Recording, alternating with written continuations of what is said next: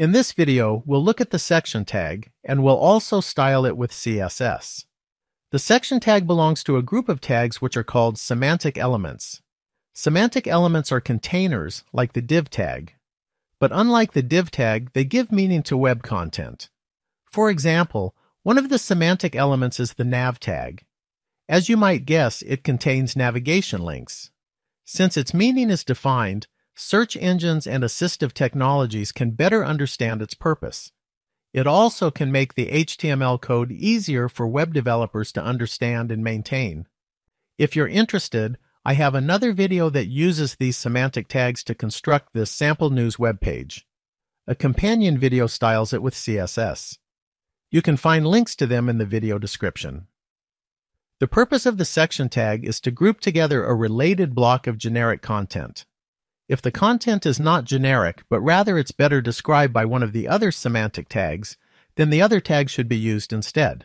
On the other hand, if there are no other semantic elements better suited, and the content is thematically connected, then the section tag may be appropriate.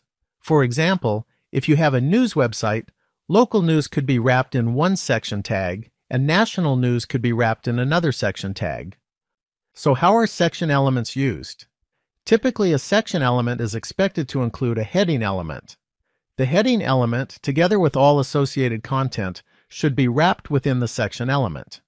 In this example, we have a company mission section and a company values section.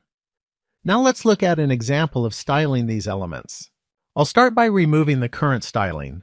To enable each section to be styled differently, both section tags contain an ID. This style sets the background and font colors of the mission section. This style sets the background color of the values section. This style sets the margin and padding of both sections.